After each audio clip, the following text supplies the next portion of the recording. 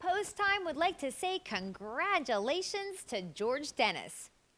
Actually, we would like to say congratulations to the driver 5,000 times.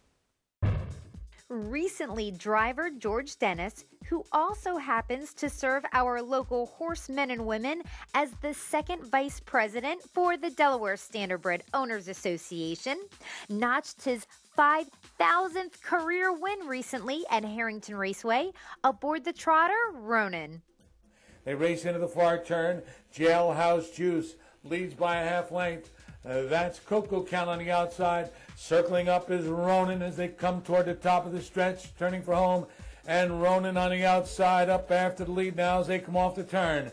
It's Ronin. Jailhouse Juice is there. Between horses, Coco Count coming toward the wire. It's Ronin on the outside. After the lead, it'll be Ronin to win it. Ronin, Jailhouse Juice, and Delivered 11, 157 and 3. The 45-year-old Dennis is a former driving champ at the half mile and has been a familiar face among the leading drivers at both Harrington and Dover Downs for the past 20 years. Way to go, George, and many more.